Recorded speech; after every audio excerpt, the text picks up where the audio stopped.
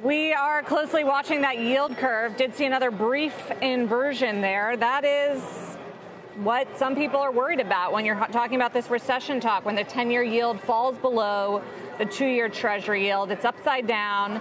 It has preceded all of the post-war recessions. It's not always the best indicator that signals an imminent recession, so there's a lot of debate about it right now and what it could signal, but investors pay attention to it, and we're all paying attention to it, and Charlie Babrinska is hiding under the desk.